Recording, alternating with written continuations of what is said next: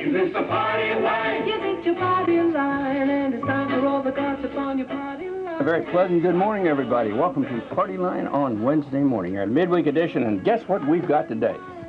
Bill Phillips is the host, always has been, of the longest-running radio show on Delmarva.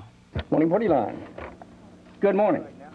In his 29 years at the throttle of WICO Radio's most popular program, Salisbury's Bill Phillips has engineered thousands of dollars worth of buying, selling, trading, or just plain giving away used items of all descriptions that are called in by his legion of listeners. We have been told by Mediastat and various other organizations that we have about 35 to 45,000 per hour. And that particular hour is 8:30 to 9:30 a.m., Monday through Friday. It's sort of a flea market of the airwaves, and Bill Phillips, its originator and architect, keeps the show moving at a crisp pace. The 80 or so calls he receives dictates that. There is never any dead air time. Never in almost 29 years.